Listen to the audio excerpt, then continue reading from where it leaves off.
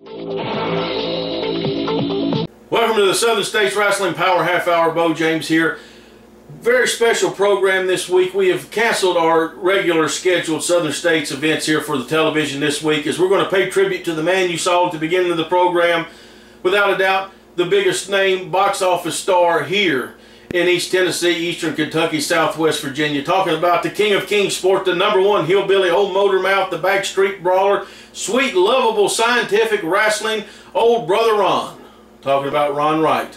Woke up Tuesday with some sad news that we had lost Ron, and automatically us here at Southern States Wrestling went into mode to put together this program. I want to tell you real fast now, some of the clips you're going to see here today, they're not high definition. They're a little grainy, they're dark, but for historical value, we're going to bring them to you here today. Some of this stuff has never been seen on television. Some of it's not been seen in decades. So we're glad you're here. We want to tell you about the man himself, the legendary Ron Wright of Kingsport, Tennessee.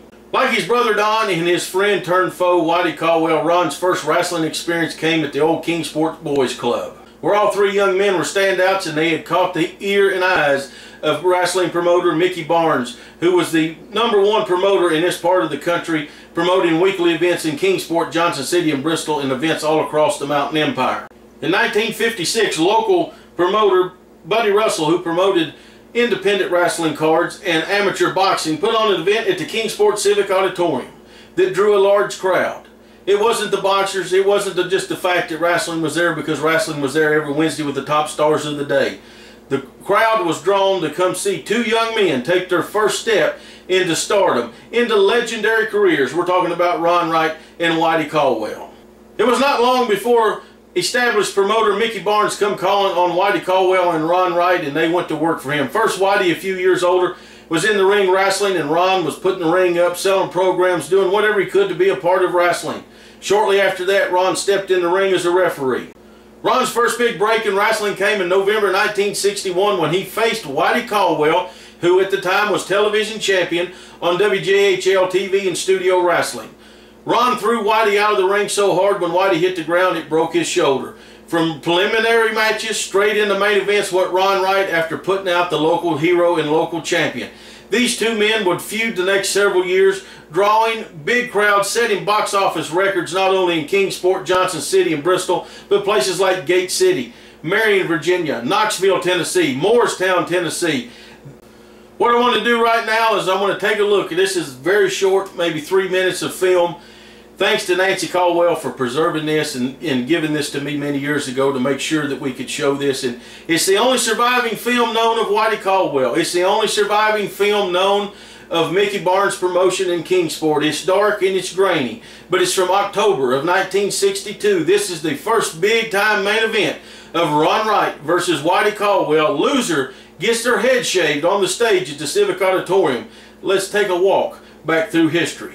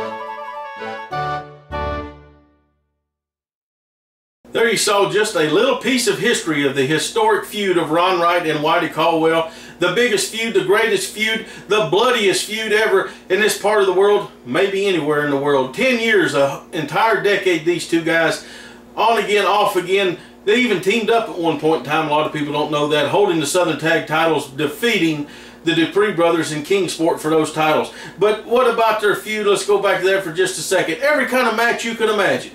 Chain matches, hair matches, Texas death matches. Ron put his horse up against Whitey's belt. Whitey won his belt and sold it at auction at Choway Park in Knoxville, right there at the One Wrestling Fan ringside. These two went after each other like no other two wrestlers in the history of this profession. And they set box office records everywhere they went. Most of them still stand to this day. Ron Wright was the evil to Whitey Caldwell's good. And the people came to see Ron lose because he knew how to get under their skin, and he could make them madder than anybody else. Not just in the ring, but also speaking. Let's take a look at Ron Wright in an interview from 1973 with Big Jim Hess. Sit there and no, yeah, I want to go through this first. You've had a whole Steve Kovacs said that there was only one way to keep Ron Wright in the ring when the going gets rough. Let me put a wire fence around the ring, he says. That will keep Ron Wright in and keep Don Wright out. And that's exactly what the main event's going to be this coming Friday night, Mr. Wright. You're going to do what? Put a fence around there so that you can't... What? To keep you in the ring where you belong. You don't have to put a fence around no ring to keep me in the ring. You wouldn't stay in it last night. No, I wouldn't stay in it last night. That Kovacs come out there with a pair of steel nuts and a blackjack. You used the steel nuts first. Beat me in the head with it. You used the nuts first. I didn't do no then he took them away from you. You sit there and keep your mouth shut. I'll tell you what happened down there last night. Let's hear some lies. I took Kovacs down there and had the man whooped so bad it wasn't even funny. John Kazana run down there and give him a pair of steel nuts and a blackjack, and you people wonder why I got out of the ring and went back to the dressing room. That's exactly. The man's not got enough guts and get up to get down there and get in the ring and wrestle me with what God gave him his only bare hands. He's got to come out there and bring ropes, steel nuts, anything in the world that he can get his hands on to try to beat me, and he wasn't man enough to do it. He wasn't man enough to take me up there with all of the things that he had and put me down there and beat me. Do you agree with that? No, who used the nuts first? I didn't have no steel nuts. You've never did. seen me go to the ring and take a pair of steel nuts with me. You always come up here and accuse me of doing something underhanded and low down. That's right. Even accused Donnie of coming down there in the ring last night did. trying to have me. He didn't do no Yes, such a he did. thing. He only came down there and helped me from the edge of the ring back to the dressing room, and that's all that the man had to do. At one time, Donnie and Kovacs were in the ring, and you were outside of the ring. I was going to the dressing room, and Donnie was up there trying to tell the referee that Kovacs had steel nuts out there and a blackjack, and he ought to take them away from me. When he couldn't make the referee understand what the man was doing, he, like a gentleman, got out of the ring, and we went back to the dressing room and quit. And now you've got the gall and the nerve to come down here and tell me that you're going to put me in the ring and cage me up like an animal or something. Like that gorilla you used to whip up on, as you said. Let me tell you something. I'm a better gentleman than that. My horses at home and the gorilla that we've got, we don't even have to keep them fenced up and put them in a cage. We let them roam around free like they're supposed to be. And it takes a gutless, backhanded, yellow-backed, no-good something to come down here to put a fence up around the ring to keep a wrestler in the ring, because I'm much better of man than that. You don't need it. Well, that's exactly what we're going to have, Mr. Wright. We're going to have a fence put around the ring to keep you in and keep Don out of the ring. He doesn't like the fence. No beef. You've not got no business coming down here and putting a ring under wire down there. Why not? That's the most backhanded, backstabbing, underhanded thing that I've ever seen in my life. You wouldn't stay in the ring Friday night. I would stay in the ring if you put a wrestler up there with me that's got enough guts to get in there without bringing chairs, blackjack, steel nuts, anything he can get his hands on up there in that ring to hit me with. This Friday we inspect and examine and search both of you. No, you don't have to inspect and examine and search me. I'm very much too much of a gentleman to have a man to come down there and search me. Mr. Let Clean. on like I'm crooked and low down to try to carry something in the ring to take in there to hit a man with. You think you're That's Mr. not the Clean or kind of somebody? wrestler. That's right. I'm one of the most cleanest and scientific wrestlers that they've ever had down here in Knoxville, Tennessee.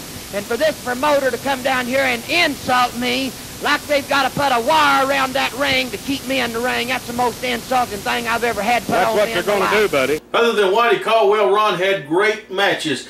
Tremendous feuds with the likes of Don Carson, Louis Tilley, Ronnie Garvin, but I would have to say that Big Jim Hess was probably his second greatest opponent over the years, because Ron and Big Jim had a verbal bout each and every week on Knoxville TV. Now, Ron had a lot of great lines that he used in his interviews about how smart he was, and he brain whooped a man before he ever got in the ring.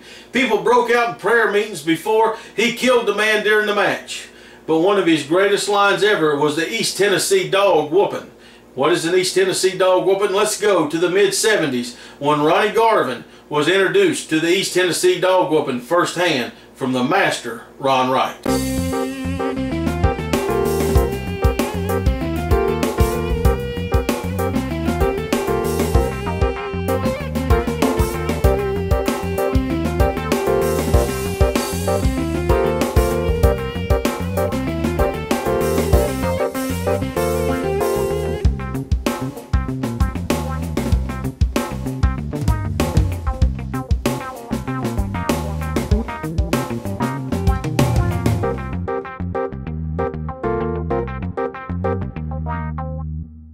There you saw an example of the East Tennessee dog whooping. You know, Ron's career, whether it was singles, whether it was tags, whether he was a fan favorite or a rule breaker, it was successful. Everywhere Ron went, he won titles. He was in the main event and he drew big money.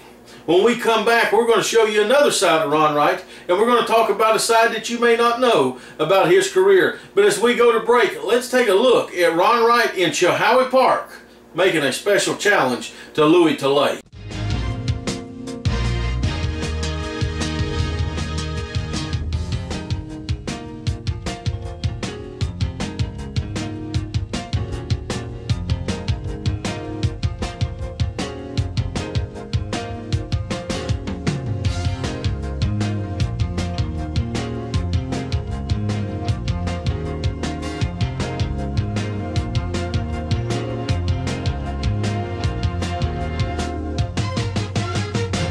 Hi everyone, it's your friend Misty James. I'm here to tell you it's never too early to protect your family with life insurance and have peace of mind for you and your loved ones. Funerals double in price every 10 years. Do you have the money or benefits needed?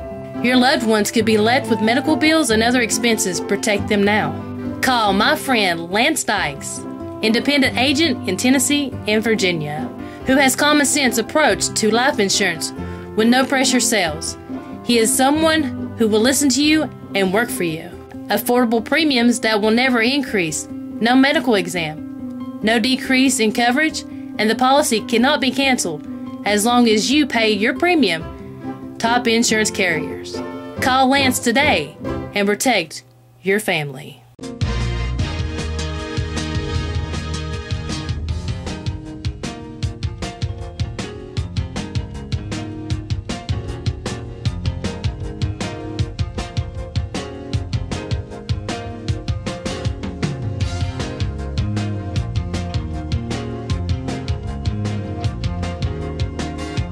Welcome back to the Southern States Wrestling Power Half Hour. Bo James here. I want to remind you real fast, you can keep up with SSW at any time on Twitter at SSW Wrestling 1 or on Facebook at facebook.com/Southern States Wrestling. Now, if you're joining us late here today, it's a sad day around Southern States Wrestling. It's a sad day around the entire mountain empire in the wrestling world, as this week we lost Ron Wright, and we're paying tribute to him here today on this special program.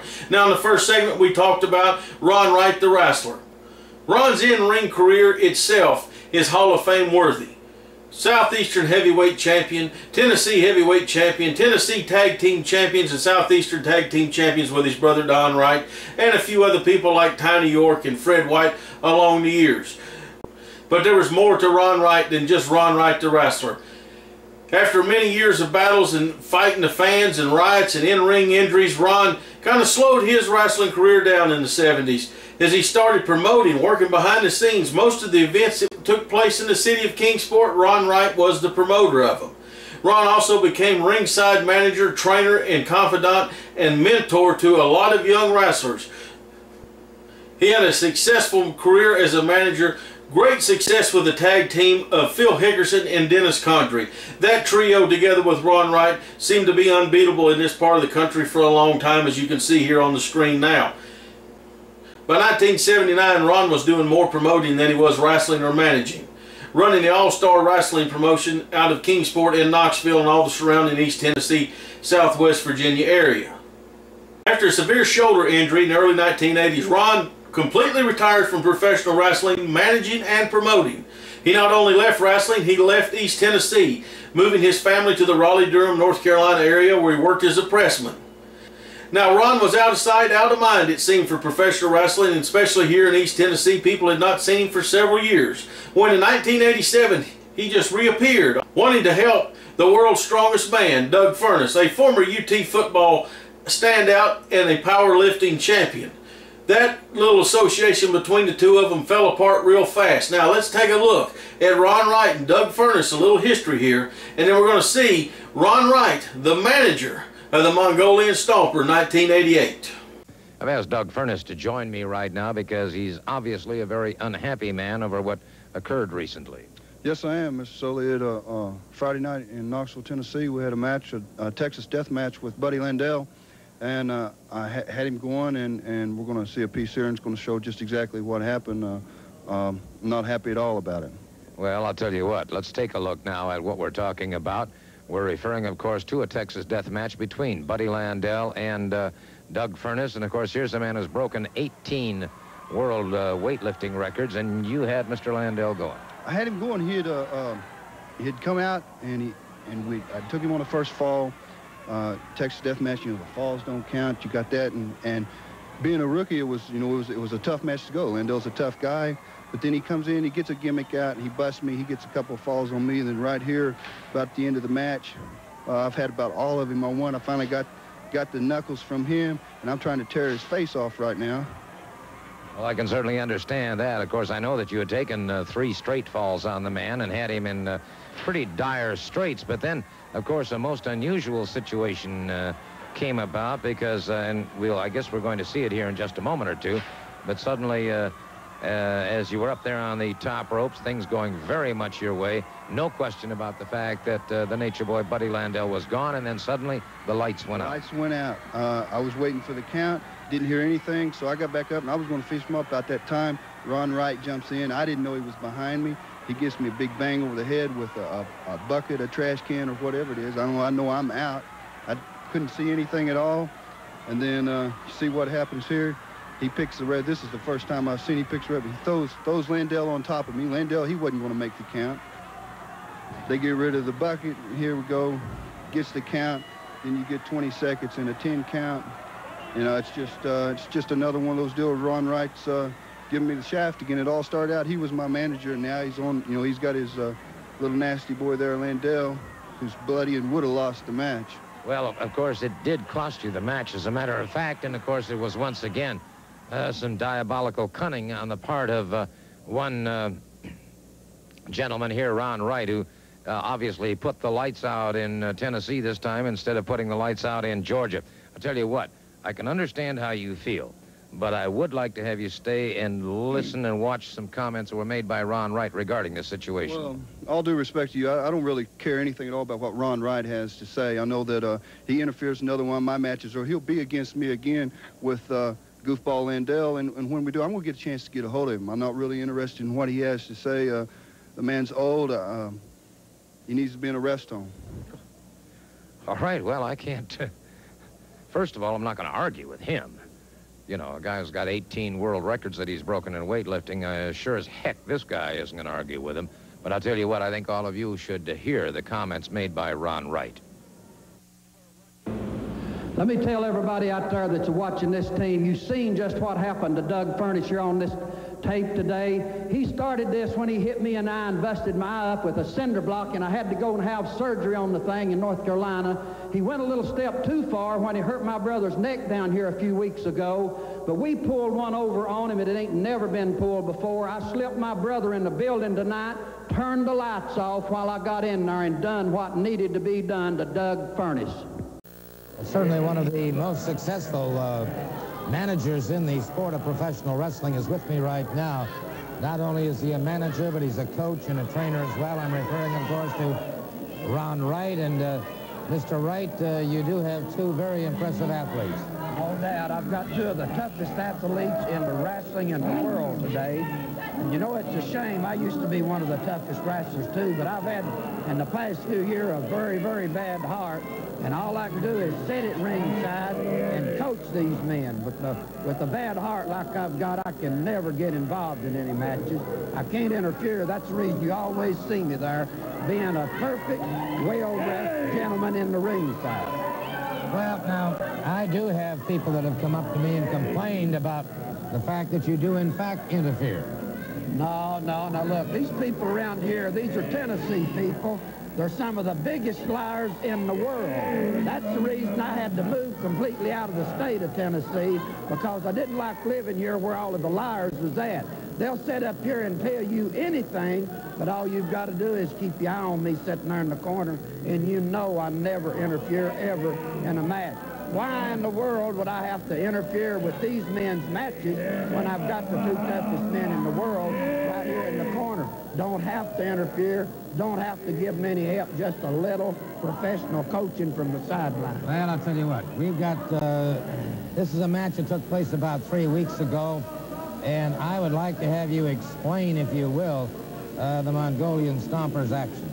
All the Stomper's doing is just like I've told him to do. Put that man flat of his back on that man and stomp his head off. Just keep the cameras on it. All he's doing is beating the man's head. You get the camera around there, you'd see me sitting in the corner being a perfect gentleman. Wait a minute. I'm trying to help the poor man back up in the ring. That's all I've done. Didn't do a thing to him.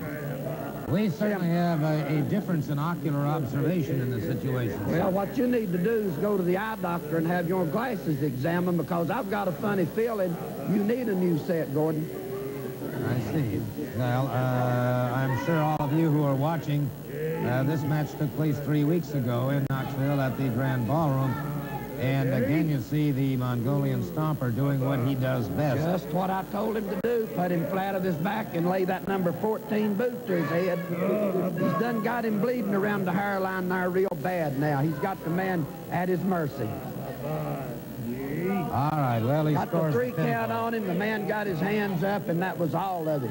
These people around here just need to stay tuned, keep their eyes on me and these two men, because I want to tell you something, Mr. Soley. We're going to make wrestling history right here in this part of the country. You can take your money and put it in the bank and bet on what I'm telling you.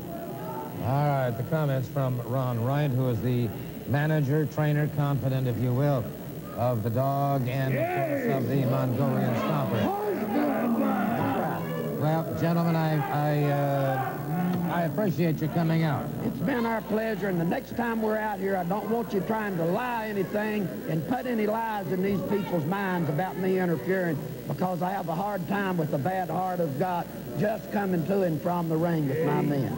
We appreciate you. All right, here again we see you in the ring, and it certainly appears to me that you're very much involved. Trying to pick the poor man up off the floor to help him back to the dressing room. That was all I was trying to do, Mr. Soley. Anybody with good eyesight can see that all I tried to do was help the man up on his feet to get him back there in the dressing room before the Stomper here practically killed the man.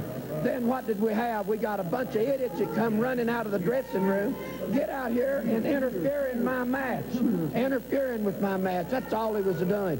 We had to get rid of them and get them out of the ring to put them back there where they belong, because they did not have any business of coming out there and getting their nose in my wrestling ring.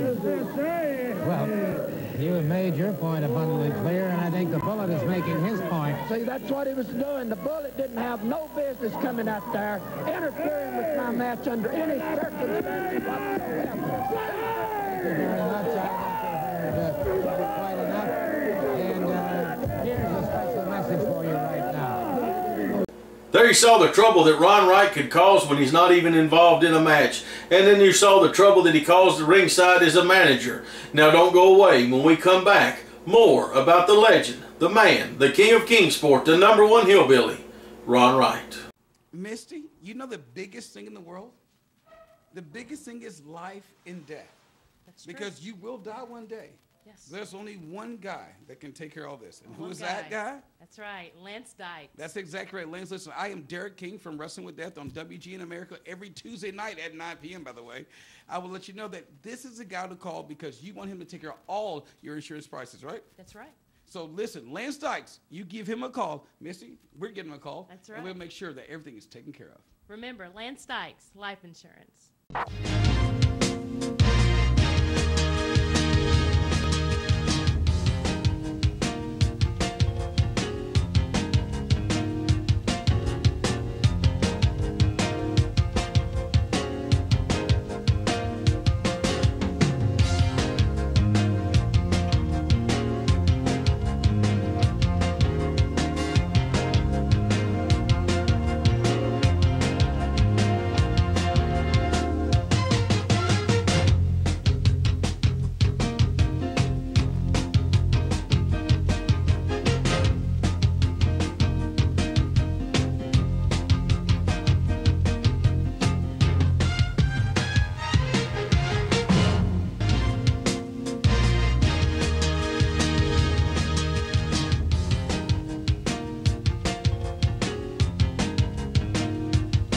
Welcome back to the Southern States Wrestling special here this week as we pay tribute to Ron Wright. Now in the first segment we saw Ron the Wrestler. The second segment we saw Ron the Promoter and the Manager. As we close the program today, we want to talk about Ron Wright and what he leaves behind.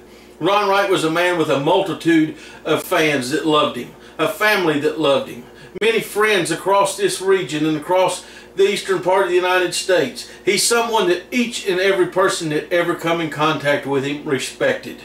Whether you were a wrestling fan or wrestling or promoter or just somebody that knew him at the local racetracks. Ron Wright is Kingsport. You look around the city, you see many organizations over the years that he helped fund by fundraisers through the wrestling events that he promoted. School organization, scout troops, ball teams, Parks and Rec of Kingsport for many years was funded through wrestling at the Civic Auditorium. Ron Wright was one of a kind. He is an East Tennessee original. You know, most big stars out there around the country, whether it was Johnny Weaver in Charlotte or Mr. Wrestling #2 in Atlanta or Tommy Rich in Atlanta or out in Portland, Oregon with Dutch Savage, they weren't homegrown. Right here in Tennessee, we had our homegrown hero. Right here in East Tennessee were Ron Don Wright and Whitey Caldwell. 3 times we were blessed with big stars to come out of this city. They're legendary. They're talked about no matter where I go around the country. When people find out I'm from Kingsport, the first question is, do you know Ron and Don Wright? You see, that's the legacy that Ron leaves behind. It's unbelievable. You know, 1988, I helped promote my first wrestling event in the city of Kingsport. I was 14 years old and working for Ronnie West, who was right there in the main event, Ron Wright. 1991, Southern States Wrestling, we're trying to get up off the ground. We run our first big-time promotion, part of Fun Fest 1991.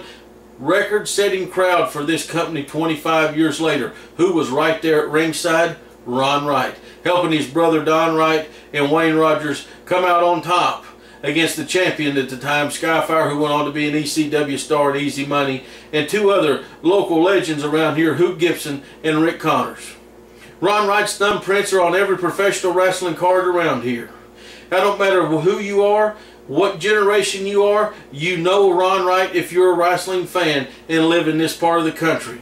And that's through this program and through my book coming out and everything else that we're doing. We're going to make sure that everybody knows about the legends that came through here. Not just Ron Wright, Don Wright, Whitey Caldwell, Frankie Kane, Lynn Rossi.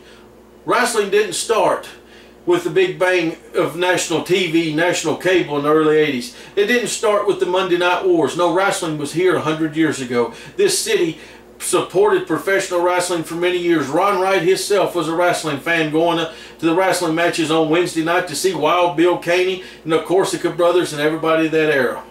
I grew up a fan of Ron Wright, going to see him at the wrestling matches. Somewhere out there is the next generation, and it's all because of the people that came before us. We're almost at the end of the program, and I just want to say this. Ron Wright was a local businessman. He's a local hero and a local legend. He's a one-of-a-kind, as I said earlier, and we all owe him a bit of gratitude, and I want to take this time to say thank you, sir. bless you, sir. Bless your family. I know they're going through a hard time, and everybody that knows you is going through a hard time. But you, sir, you are the #1 man, the #1 hillbilly, the king of Kingsport, the Motor Mouth, the biggest box office attraction that we have ever seen or ever will see in this part of the country when professional wrestling comes. You know, there's a lot of big stars come out of here, NFL players, Major League Baseball players, NASCAR race car drivers, but I want you to think about this. When Ron Wright was on top, when he was at the Civic Auditorium or the Legion Street Rec in Johnson City, 1 out of 4 people were going to the wrestling matches in the city population. 25% of the population a month was going to see the wrestling matches. That's the legacy that they leave. They were talked about on the streets, on the television, in the newspaper. Ron Wright, we respect you. We pray for your family. And as we leave here today, sir, we give you the biggest honor we can with the 10-bell salute.